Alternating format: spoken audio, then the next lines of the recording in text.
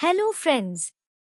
Today we're gonna look at ROOP inside of Stable Diffusion, where you can take an image like this and get it with a face like this, or with any face for that matter. You can reproduce any image with any face without any dream booth or LoRa training at all. It's just one click away. Let's get started. So all the links are going to be in the description below. So check that out. So first we are going to get ROOP here, and you get that from GitHub. But before that, we need to install some prerequisites. So first get the Visual Studio here. We're downloading this one, the free one. We're just pressing continue here. And Visual Studio is downloading and installing. And it says here, during the install, make sure to include the Python and C++ packages. Alright, after that it's finished. It says run this command pip install inside face.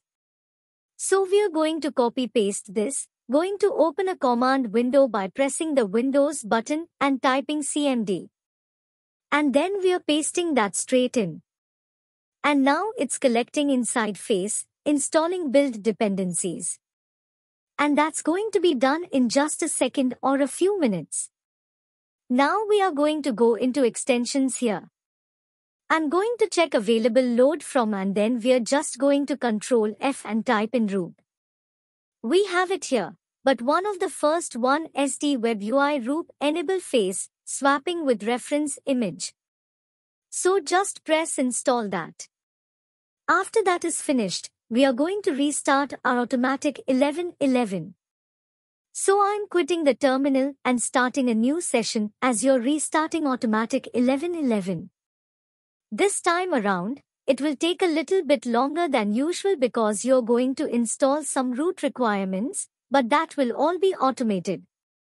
Just know that it will take a little longer than usual.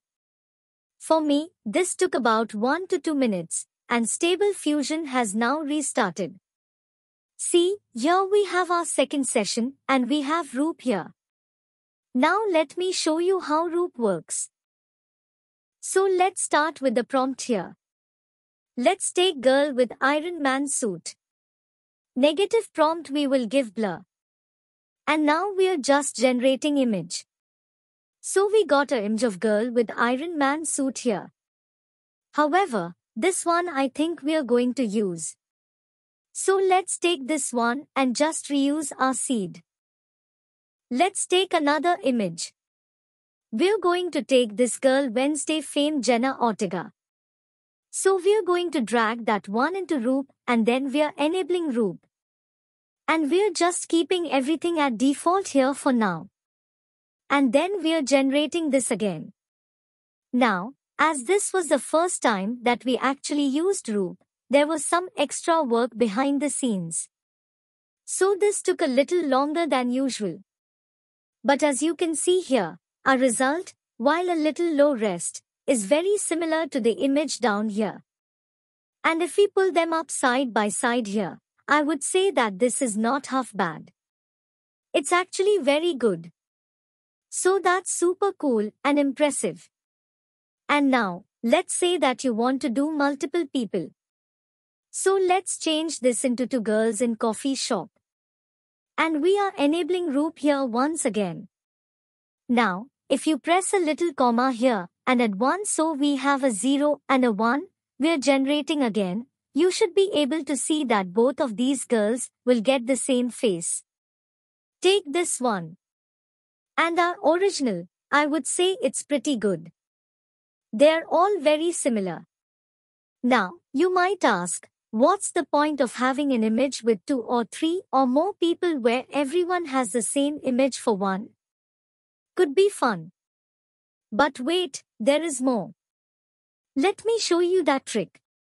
Oh, and just a tip, if you want to do more than one face, it's just add like comma 2, comma 3, comma 4, comma 5. Just keep on going. Doesn't matter. So let's say if I keep this at 0 and I generate this again, you can see here that if you compare this image to the one that we had previously, Let's get this all out of the way. So the right one here, that's where we used 0, 1. So both of the faces were changed. And the left one here we used 0. So only this face was changed.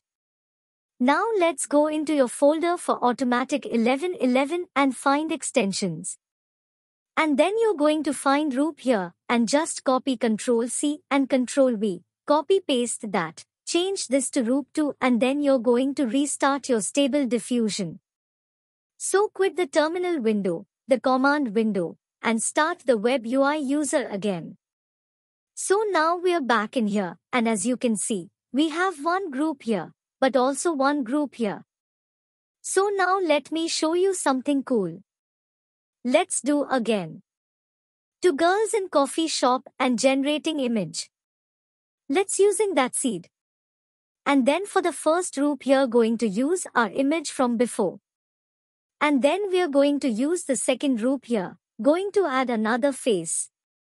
It's going to take this girl. I'm going to change this to 1. Let's make sure that both of these are enabled and let's generate again. And with our result here, now we have our face, the girl here to the left and a second girl to the right. So that's a very cool way to add multiple faces inside of ROOP and Stable Diffusion. I bet you didn't know that one, and if you did, great work. So I hope you enjoyed this little guide on ROOP. I had some great fun with this extension. It's really powerful and I think I'm going to be using it a lot in the future. If you enjoyed this content, like and subscribe. Thank you.